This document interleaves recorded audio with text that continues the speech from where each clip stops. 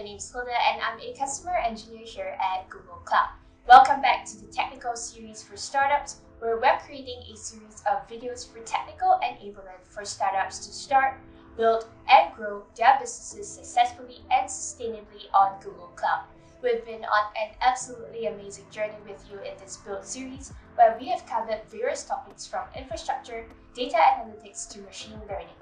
Just last video, we did a deep dive onto Security Command Center, and now that you have an understanding of how you can build using our services on Google Cloud, in this video, we'll look at how you can effectively manage your environment with all these services using Cloud Task and Cloud Scheduler. I'll be covering an overview of Cloud Task and Cloud Scheduler on how it works, its use cases, as well as how we can combine them together. We'll then wrap up with some of our customers' success case studies on how they're using the services on Google Cloud today. And without further ado, let's get started to learn more about Cloud Task and Cloud Scheduler. As we move our monolithic application to microservices that are easy to build, maintain, and upgrade, we often find ourselves having to manage various components of our architecture, from high volumes of notification, data ingestion to triggering workloads. We should be able to have a service where we can offload the work to the background, one that you can organize and control for quicker response times and smoother interactions across services to help you focus on what truly matters for your business instead of having to worry about all these background tasks. How we can do this is with services such as Cloud Task, where you can easily create new queues and offload any asynchronous tasks, giving you a distributed task queues that you can integrate with any of your applications. Tasks are pieces of work that you can perform independently outside of your main application workflow. And these offloaded tasks are added to a new queue until it's successfully executed. This could be as simple as executing tasks asynchronously for new user registrations, having the user complete a certain task, and then finally sending a welcome email. Diving into some of the benefits how Cloud Task can help you with is, for long-running processes, it can often tie up some of your high-performance computing power, affecting your application's performance. With Cloud Tasks, tasks are executed asynchronously, helping to reduce latency. And by utilizing resources more effectively, this can also help to reduce costs in the long run. Cloud Tasks can also help with timeouts and field requests by configuring retry parameters, which are important for handling transient failures. It also has a reliable delivery by handling task deduplication and at least once delivery. Also, for release and incident management, you can control the execution with rate limiting by setting the rate at which tasks are dispatched, the maximum number of attempts, and the minimum amount of time to wait between attempts. If you have any resource capacity issues, Cloud Task can also control the delivery flow rates for you to meet your quotas. It is scalable and fully managed with popular client libraries for your choice. You can enqueue tasks using the REST API from any language and anywhere.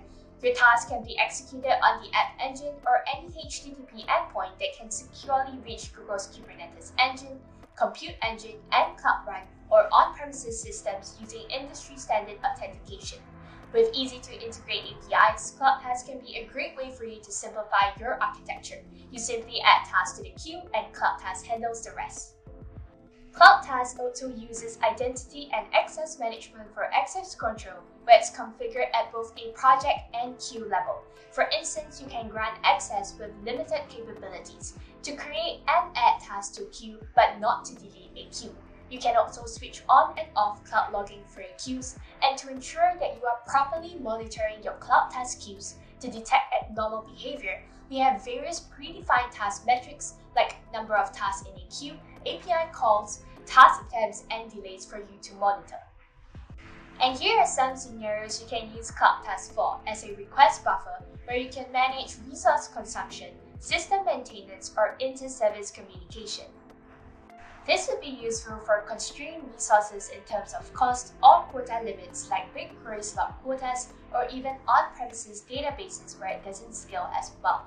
With Cloud Task, the queue acts as a buffer where you can pause it, or you can queue higher priority tasks and ensure that your BigQuery writes are under the quota limits for any of your data processing pipeline.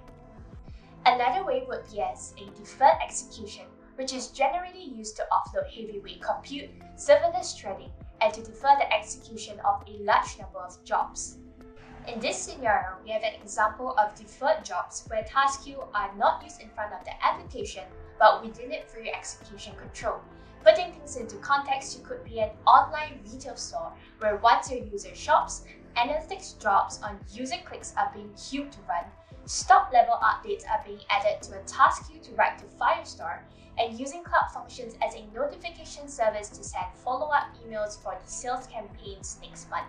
These are just some example use cases for you to try out today. On the other hand, we have Cloud Scheduler, which is our version of a fully managed cron job service.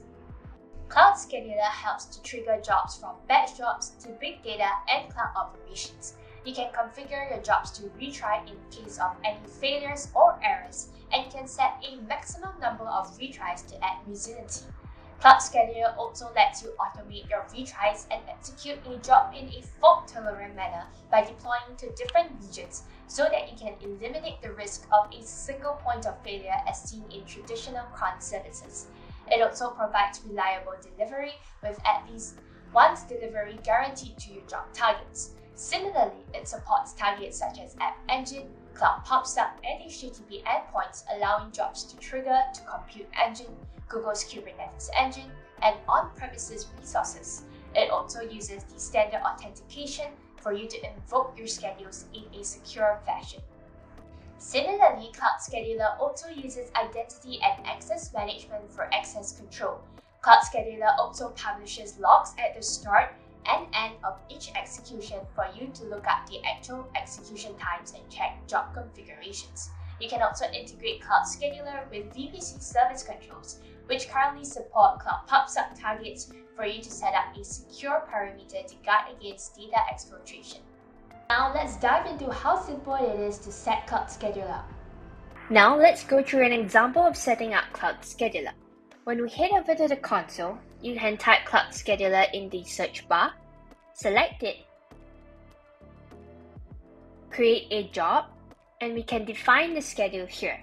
You can go ahead to name your job, select the region of your choice, as well as any descriptions necessary that you might need, as well as the frequency. So over here, you would have to specify the schedule in cron format.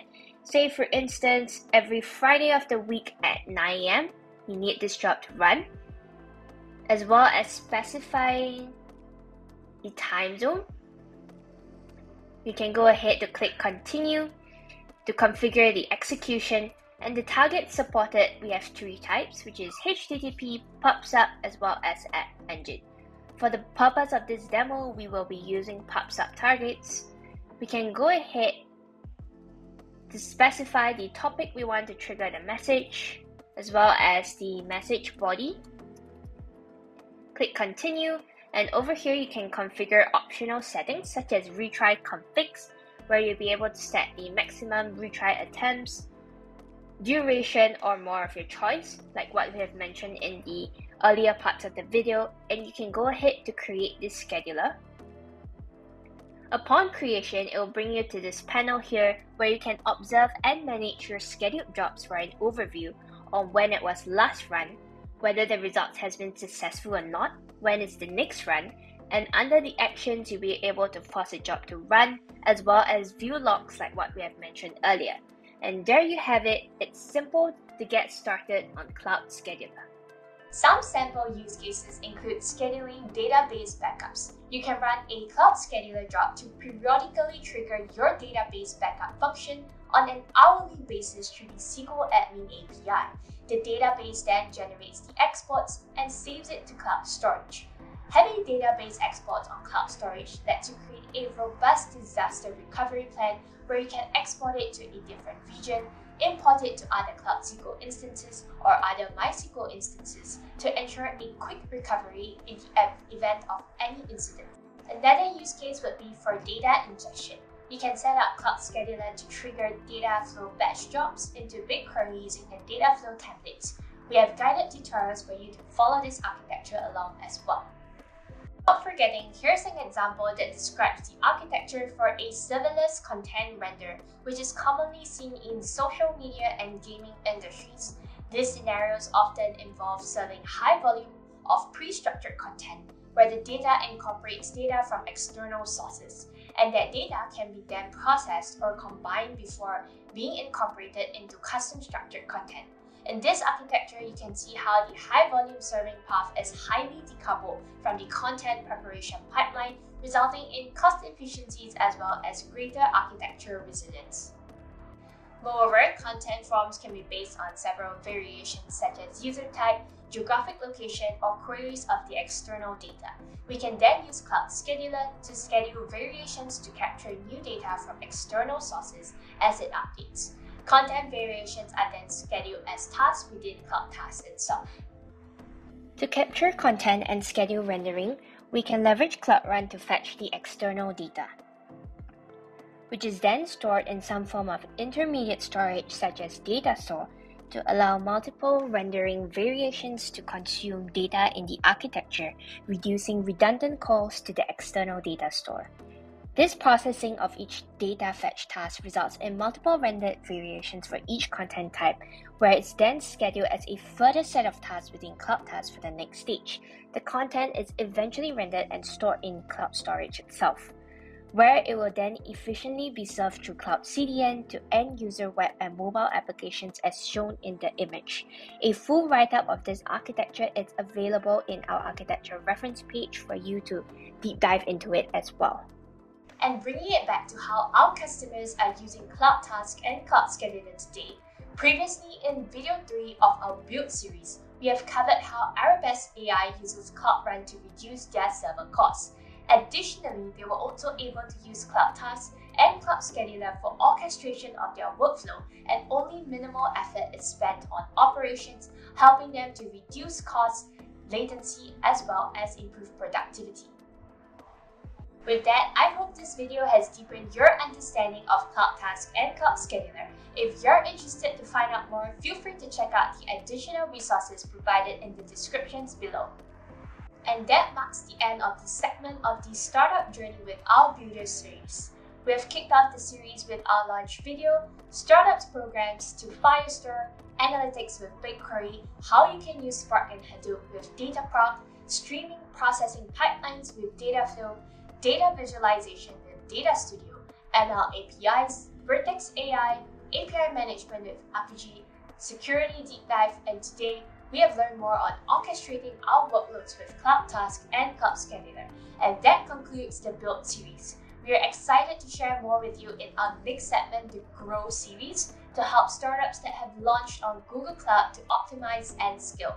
And that's a wrap on the Build series. Don't forget to like and subscribe on our YouTube channel and click on the bell icon to get notified when our new series begins. Thank you, and we can't wait to see you again.